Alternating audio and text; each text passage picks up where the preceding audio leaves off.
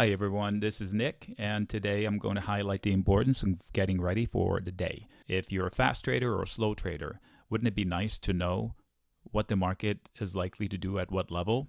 So this information is available to all the members before the market opens, and I do the homework so you don't have to, and this happens every day.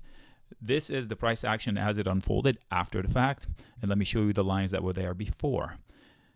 We had one resistance line and a second, and you can see how pivotal they were. The rally died on that day into the second, and the rally also got hung up on the lower one.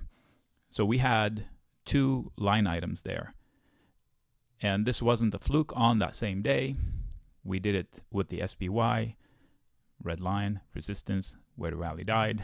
We did it with the QQQ, NASDAQ, resistance, rally died.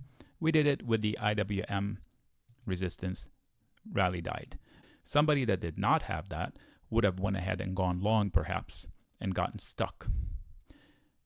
We now shrunk the morning note to as small as possible, just a few sentences and a few lines with some commentary on there to make your lives easier.